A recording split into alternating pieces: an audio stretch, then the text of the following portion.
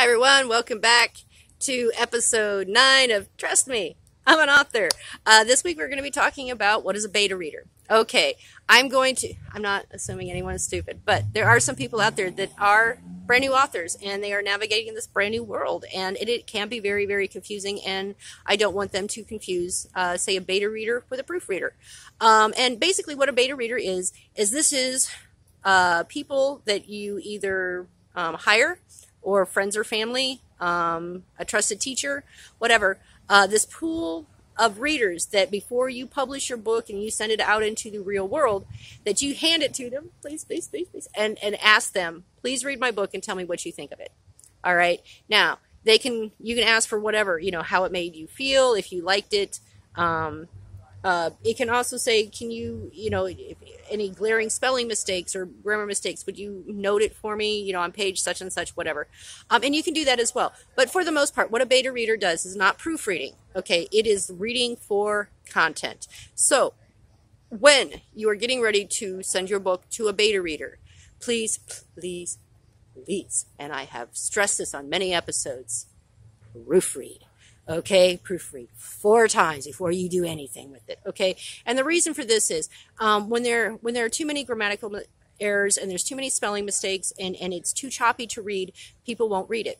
They won't like it. Okay, it doesn't matter if you have written the great American novel. Okay, once it's edited, if it is not pleasurable to read as is, they're not going to. Okay, now a few close family members or friends might chug through and try to give you like, well, it was okay, I kind of liked it. All right, don't do that to them. All right, edit.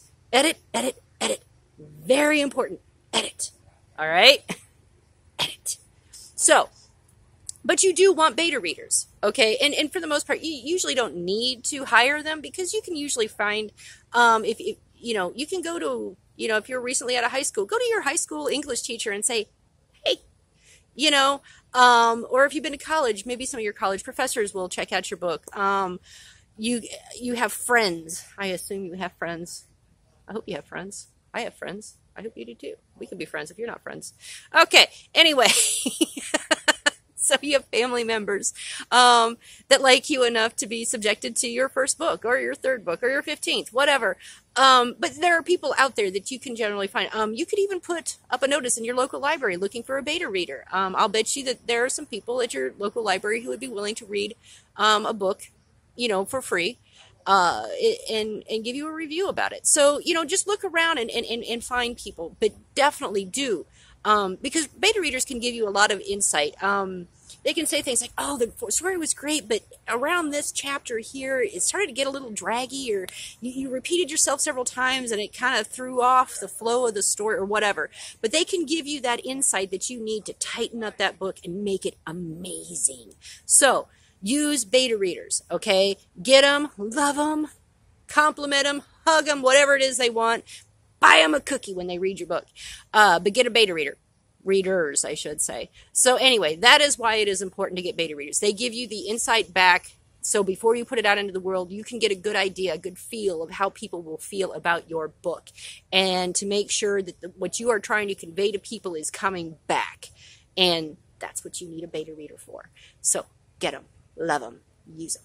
Anyway, I hope you enjoyed this episode of Trust Me, I'm an author, and again, I am the founder of Indies United Publishing House. If you want to look us up, you can find us at www.indiesunited.net. We do have beta readers for authors that want to join our house. So, if you don't have friends, again, like me on Twitter, we can be friends on Twitter.